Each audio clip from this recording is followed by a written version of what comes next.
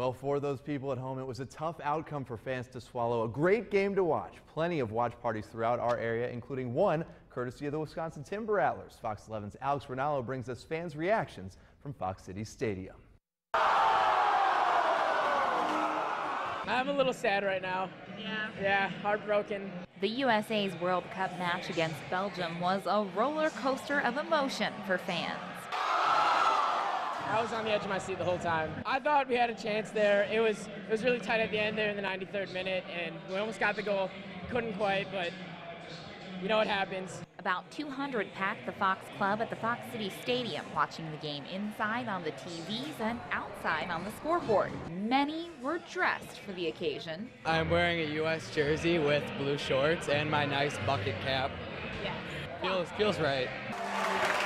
Some spectators were longtime soccer fans. I like it because there aren't commercials every 2 minutes, and because it's 45 minutes of straight action for every half. Others were just getting into the sport. Ever since the qualifier matches recently, that's really when I started getting into it. A common theme, with many saying it took the United States' recent success to pique their interest. Yeah, I mean, look at this. Even these guys are dressed up, and they never get dressed up in soccer.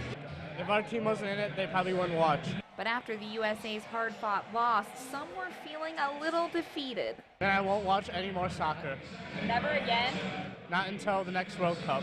Others were feeling a little more upbeat. They played amazing, and I'm just proud of our country, proud of our team. In Grand Chute, Alex Rinaldo, Fox 11 News.